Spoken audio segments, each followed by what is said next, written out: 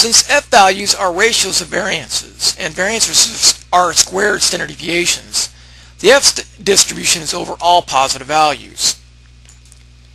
The mean of the F distribution is approximately equal to 1. The critical value of this test was found in the F distribution table.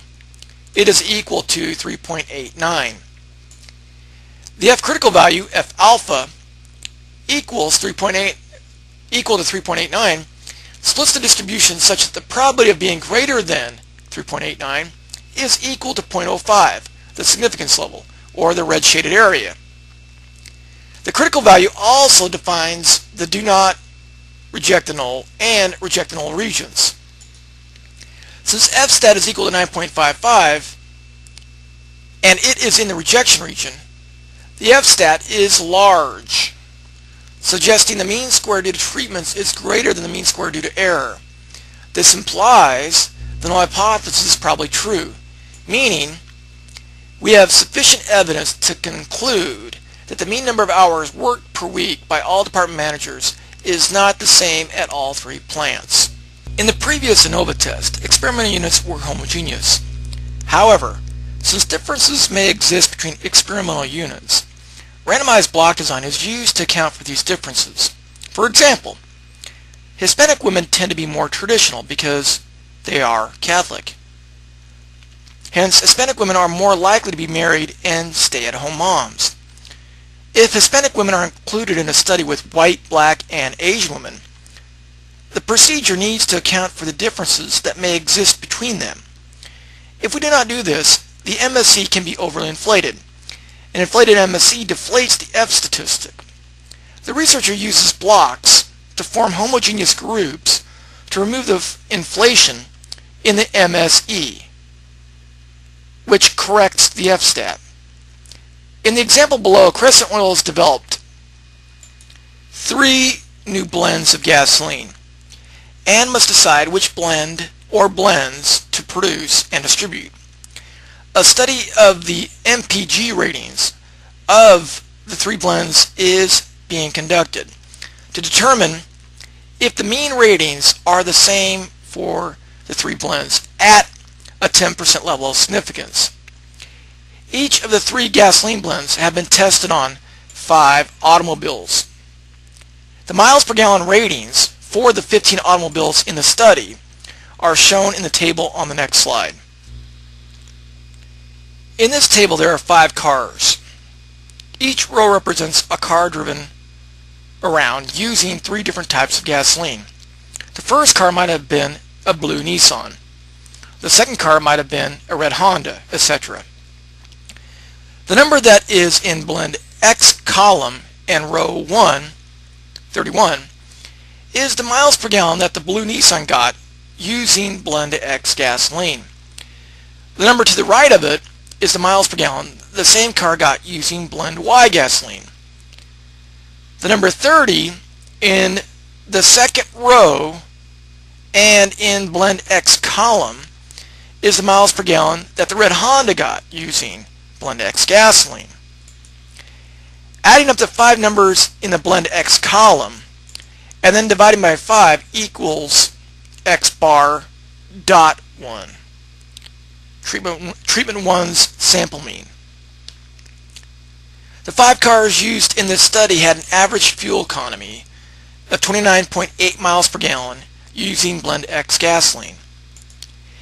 Adding up the 5 numbers in the blend Y column and dividing by 5 equals X bar dot 2.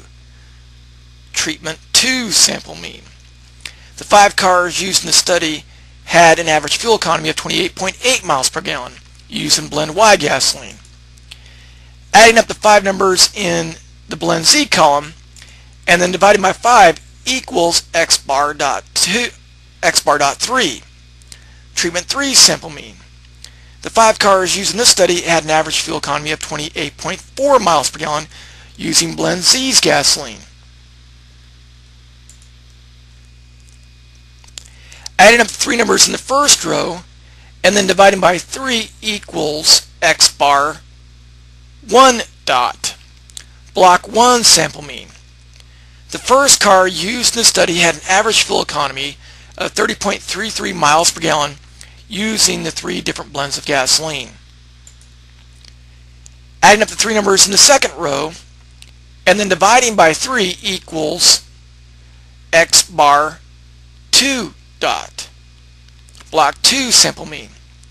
The second car used in the study had an average fuel economy of 29.33 miles per gallon using the 3 blends of gasoline.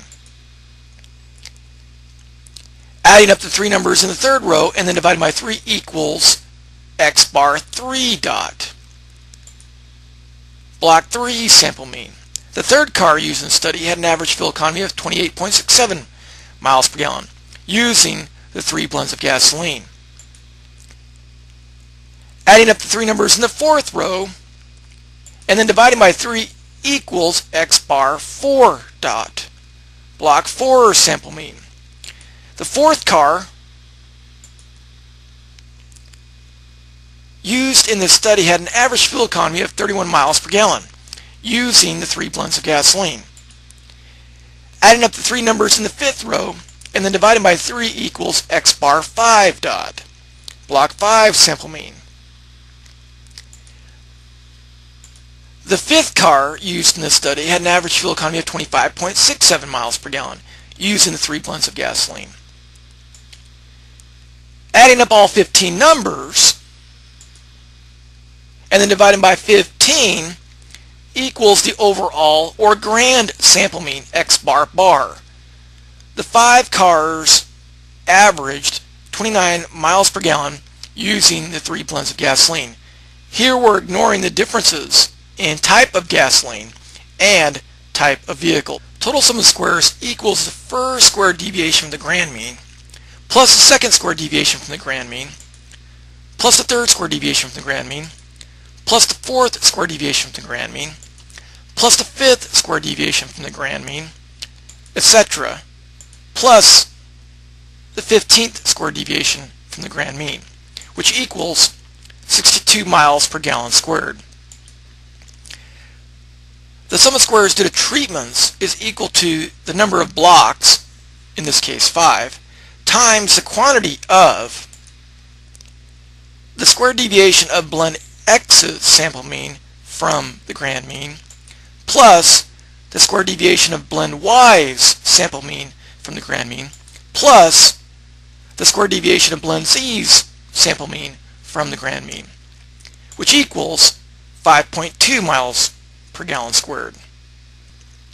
The sum of squares due to blocks is equal to the number of treatments, in this case 3 gasoline types, times the quantity of the square deviation of block 1 sample mean from the grand mean plus the square deviation of block 2 sample mean from the grand mean plus square deviation of block 3 sample mean from the grand mean plus the square deviation of block 4's sample mean from the grand mean plus the square deviation of block 5 sample mean from the grand mean, which equals 51.33 miles per gallon squared.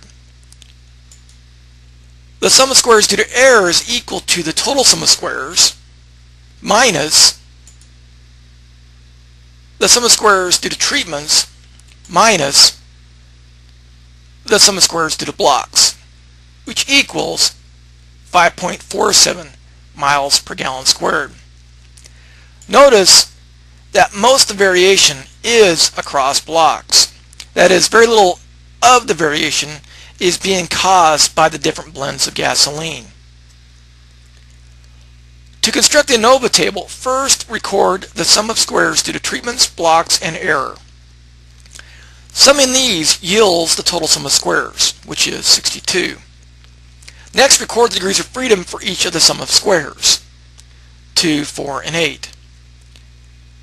The mean square due to treatments is equal to sum of squares due to treatments divided by its degrees of freedom, which is 2.6 miles per gallon squared. The mean square due to blocks is equal to the sum of squares due to blocks divided by its degrees of freedom, which is equal to 12.83 miles per gallon squared. The mean square due to error is equal to the sum of squares due to error divided by its degrees of freedom, which is 0.68 miles per gallon squared. Divide the mean square due to treatments by the mean square due to error equals the f-stat, which is 3.82. When the f-stat is big, the MST is larger than the MSE. And so the MSTR is not a good estimate of population variance sigma square. This suggests that the population means are probably different. Since f-values are ratios of variances, and variances are squared standard deviations, the f-distribution is over all positive values. The mean of the f-distribution is approximately equal to 1. The critical value of this test was found in the f-distribution table in the row associated with a denominator degrees of freedom equal to 8 and a significance level equal to 0.10, and in the column associated with the numerator degrees of freedom equal to 2. Thus the critical value is 3.11. The critical value splits the distribution such that the probability of being greater than the critical value is equal to 10%, the value of the significance, or the shaded red area. The critical value also defines the do not reject the null and reject the null regions. Since f-stat equals 3.82 and this is in the reject region, the f-stat is considered quote-unquote large. This suggests that the mean square due to treatments is greater than the mean square due to error. This implies the null hypothesis is probably not true, meaning we reject the null hypothesis because there is sufficient evidence to conclude that miles per gallon fuel economy ratings differ for the three blends of gasoline. Complete homework 13 on Blackboard.